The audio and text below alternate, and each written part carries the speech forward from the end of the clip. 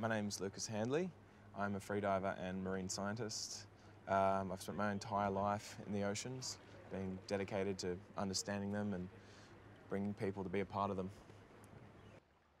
I grew up living off the land. I sort of saw the environment as something that would both nourish me, but I also had to know about and look after.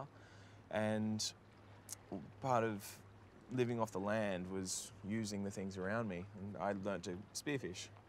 So I would go out there and I would catch myself a fish to come home and have for dinner, and through that sort of exploration I ended up going deeper and deeper and deeper, and I thought, wow, geez, I'm actually okay at this holding my breath thing and swimming under the ocean.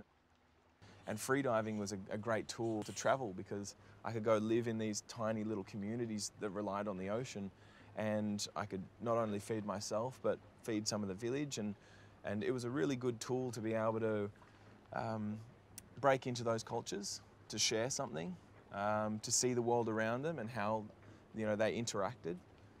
So yeah, I think freediving really enabled me to travel the world. I think the greatest thing that we can do to inspire others is to get people involved with being a part of our oceans. If we get out there and we show them how beautiful it can be, how amazing being a part of it is, then we inspire people to want to protect it.